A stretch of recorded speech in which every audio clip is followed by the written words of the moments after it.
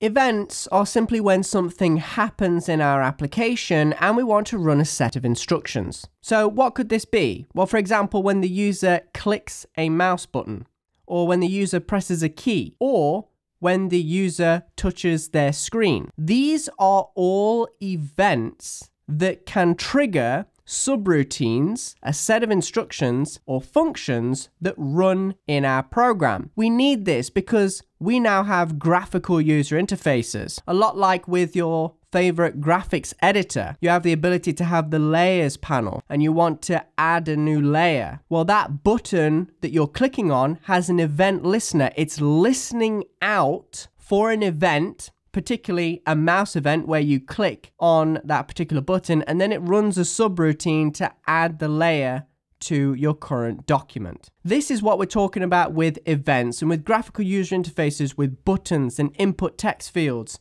select drop-downs. We need to be able to listen out for events, and then when that event occurs, we have a subroutine, a set of instructions that we want to run, and we want to be able to define a subroutine to handle the action. So let's take a look at the typical type of element that you would want to add events to in HTML, which is form fields. The user interacts with form fields and your application will respond when they change the value. And what you can do with form fields is provide a name to either a set of form fields or a form field itself. And JavaScript allows us via itself to use the get elements by name. And that allows us to select elements or form fields via the name attribute. And in here, we can provide the name cars. And you'll notice it returns an array because we have elements, which means plural. That means it will return an array. And on the 0 index, we have the object that resembles the select dropdown with the name of cars. So if you take a look at a standard DOM object, you'll find that if you scroll down, you have all of these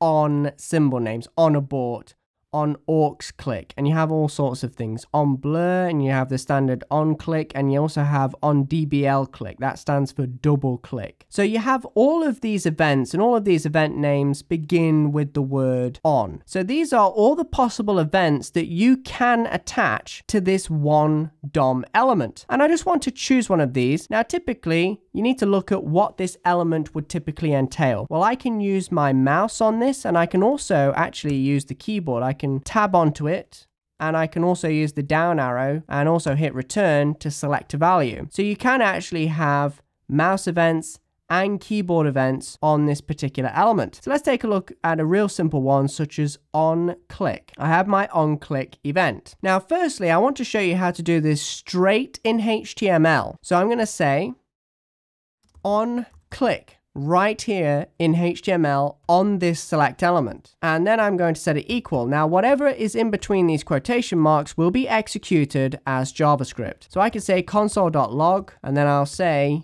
you clicked me. Now, one very important thing, we are using double quotes. If you use double quotes here, you could end up escaping out of these quotation marks. And you can see this has just messed everything up. So be very, very careful. Use single quotes and double quotes and vice versa. Don't use the same quote types. So, well, now that we've gone ahead and done this, let's hit refresh and let's click on this select. And you'll notice it ran console.log, you click me. So you can add inline events.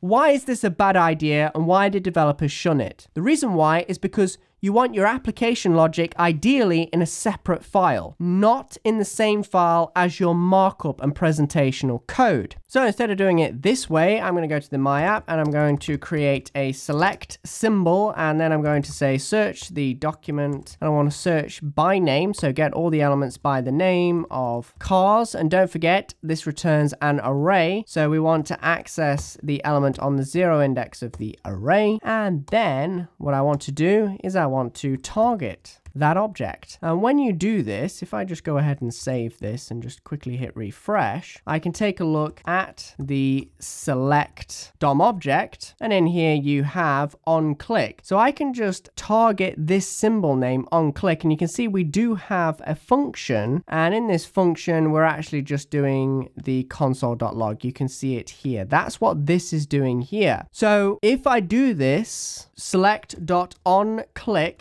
equals, what's going to happen is this assignment operator is going to take whatever is in onClick right here, this function that was provided by the HTML file, and it's actually going to overwrite it with this function here. So this means that I can only have one subroutine for the click event on this object. And I'll show you how you can have multiple subroutines for this object with the click event in just a second. Now, what I'd also like to show you is that all callback functions, this is what they're specifically called. We call them callback functions. And the reason why we do is because it identifies the function as a callback. It identifies it as a subroutine that's associated with an event. So that's the special name for them. And you'll notice that we have an event parameter. Now, you don't have to provide this event parameter. It's actually optional. You don't have to provide it at all. But however, I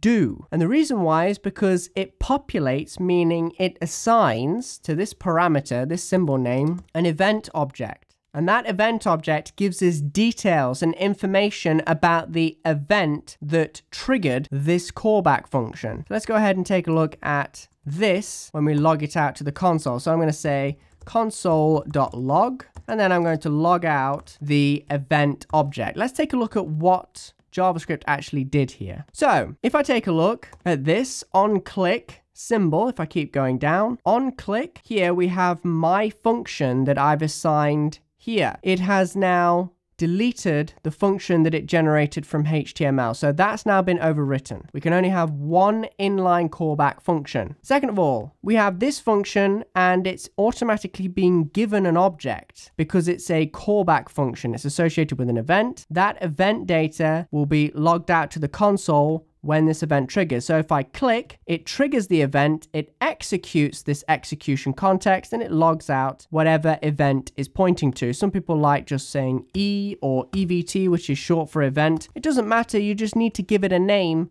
so that you can reference the object. And in this particular object, it gives you all sorts of information. Now, depending on whether it's a mouse event or a keyboard event or a touch event, you will get different information in this event object. But JavaScript does this for you automatically, and it's actually kind of nice. It tells us information about, for example, let's say if it's a touch or click event, it tells me where they've touched and clicked on the page relative to the element, relative to the screen, and so forth. And it tells me all this information. And also, you have the ability to have a look at the path. So you can see it's gone from the select, and then it bubbles up. This is what bubbles means. It means the event travels upwards, bubbles true. And this is where you get this path from. You got the select, and then it bubbles up to the body, and then it bubbles up to the HTML, and then it bubbles up to the document. You know, when you blow a bubble, what happens is your bubble floats upwards. Well, that's what's happening here. In essence, this event is flowing upwards. It's going from the select and bubbles up and bubbles up and bubbles up to the window object. And that's what's happening. And likewise, I can also see the source element, the element that actually triggered the event itself. And as you can see, source element is equal to that select DOM element. So without further ado, that is the inline events, and all callback events pass the event object to the first parameter, and that will give you information and details about the event itself. Now here we're using inline callbacks, which I can only have one. I can either have this on click, or I could have this on click in the HTML, but I only have one callback function being executed. I would actually like multiple click events. So what you can do is you can target your select dropdown and use the add event listener. This is not an inline event. You won't be able to see this function in the object itself. It's going to be defined by the JIT compiler. Now, one benefit to this is, again, we can have multiple events. So I can have another click event. They're probably going to me, Lawrence, this is not on click here, it's just click. Well, when we have our particular select drop-down object, which I can take a look at the source element here, you take a look at the source element and you'll take a look at all of the ons. You've got on before copy, on click, on close, and so forth. Now, this is just namespace, so all these methods, in effect, are grouped in a namespace of on. But we don't need this anymore because we're adding the event listener. So if you want to say, for example, on click, just get rid of on. Or if it's on drag, again, just get rid of the on there and just type in the event name itself. So now let's go ahead and add in a callback function. And this is going to log out something different. So I'm going to say console.log and then log out, clicked by add event listener. And also don't forget, you are past the event object. Just like inline gets the event object, so does this. All callback functions, functions that will execute upon a particular user interaction or change within the document, these callback functions will always receive an event object that gives you details about that information. So I could also log out that object as well if I really wanted to, but again, I just want to log this out to the console. So hit refresh, and when I click, you'll notice we get the event object from the inline onClick function. And then also we have this callback function, which logs clicked by add event listener. And you'll see here it says click by add event listener, and you can add in multiple callbacks and just keep going with this. So this one will be number 2. Hit refresh. Now when I click the inline, then you also have this event and also this event here, which is how we do things. Now, if you want to remove an event listener, you would target the particular element in question, and then you would say remove event listener, and then type in the event name that you want to remove. So I want to remove something from the click event, and then you need to provide the symbol name that references the function, the subroutine, the callback function that you want to remove. Unfortunately, these functions are anonymous, so be very careful when you add event listeners. If you are not going to remove that callback function doesn't need a name. But currently, there's no way for us to reference this in memory. We always need symbol names, memory pointers to reference something in memory. Well, in this case, it's anonymous. I can't do it because there's no symbol name. So in this case, what I need to do is just go ahead and delete that because it's just adding more complication to this. I need to define the function with a name. So I'm going to say click callback. And then I'm going to use that symbol name to reference this subroutine, and I'm going to add it like so. I'm going to add it by its reference name here. Then what I'm going to do is I'm going to remove that event listener. So let's first of all see if this works. So I'm going to hit refresh. I click. You'll see it says clicked by add event listener. So we have in fact attached this subroutine to the click event on this select element. And then what I want to do is target that select element, remove event listener from that element. It's under the click event. And then we need to provide the symbol name. The symbol name is the memory pointer to those sets of instructions, which is going to be click callback. So we're adding it and then we're removing it. Let's see if that works. And yes, it did. It added it and then it removed it. And by the time I've clicked it, it's already been removed. That's how you add and remove and use the add event listener method. So to add inline events, you must target the element itself, and then you have to choose the symbol name that is associated with the event that you'd like on click on drag. You can take a look at those events and see which events match up to the element that you're using. And then you can add in a callback function. All callback functions receive the event object automatically. This symbol name is automatically referencing an event object that's created by the JIT compiler. And then also you can add event listeners via the JIT compiler. It's managed in the JIT compiler, and remove event listeners, and that means that you can add multiple callback functions to a single event. And you can also have inline events right here in the DOM.